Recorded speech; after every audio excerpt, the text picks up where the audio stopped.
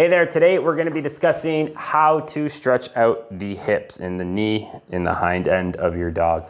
So this is really good to understand. Once again, before you dive into this, you want to understand the joint end field of the dog. So I'll link again to a video up above. But not only that, this book is a great reference, like I said in the previous video about the shoulder. It's just a great way for dog owners to understand the anatomy that they are trying to stretch, and just to dive in a little bit more detail so you have a thorough understanding of your dog.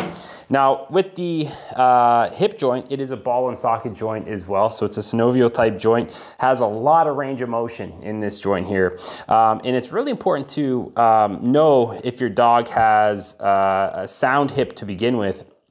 And if they don't, always check with whoever their veterinarian is to make sure that stretching is going to be okay. Because I've seen some pretty bad hip dysplasias where I wouldn't advise stretching, and degenerative conditions as well, where I wouldn't advise it for the homeowner to force it. But in a healthy dog, you can actually get a lot of range of motion in there. And ideally you can do this when the dog is laying down and they're non-weight bearing. It's just a little bit easier to work with them. So get them nice and tired, get them to relax, and hopefully Bo here will cooperate, because I usually do this with him standing up. But we'll try it today when he's laying down. So the hip joint, you can feel when you come off of the sacrum here and the pelvis, you'll feel on the back behind his bum, there's something called the ischial tuberosity, which is where the hamstring tendon is attached. But that's not the hip. You want to come a little bit more lateral, and you're going to feel a bony prominence there through all the quad musculature and hamstring musculature. So this is the hip joint here, and it moves relative to what's called the acetabulum, which is the part of the pelvis that creates the socket.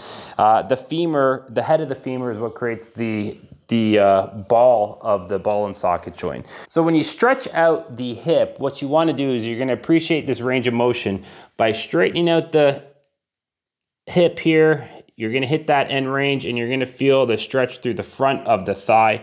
You can see it right through here on Bo where it's pulling. Now, we're not going to force that back. We're going to keep that obviously in plane. There's a lot of range of motion through the hip, where especially if a male, you see how high they can lift their leg to pee. We want to maintain that as well. But ideally, we want to get this motion here where we straighten it out, and then we want to hold that for about 30 seconds. And we can also stretch it out the other way if you bring the knee up towards the chest or the stifle, and then slowly straighten it out. You're going to get this hamstring stretch through the back there.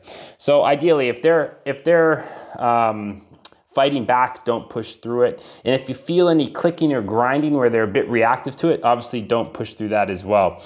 The other thing you can do for this is the adductor muscles here, which are the groin muscles. You can do light stretches to open that up as well, but that's a pretty sensitive movement for a dog. So if they do have any hip conditions, you might want to avoid that. Now, we also want to stretch out the stifle. You can keep the hip in a neutral position. Obviously, support underneath the stifle. And what you're going to do here is just extend it nicely and get some movement through there. Now, for smaller dogs, and even larger dogs for that matter, you might feel some popping in there.